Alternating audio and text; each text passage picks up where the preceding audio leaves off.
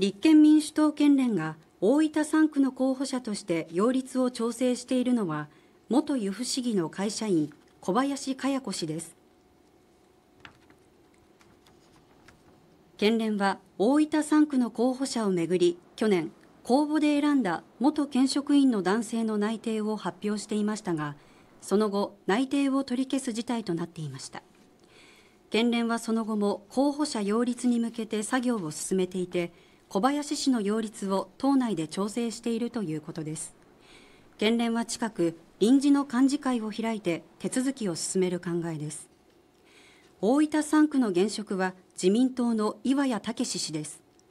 これまでに参政党新人の矢竹ゆかり氏が立候補を予定しています。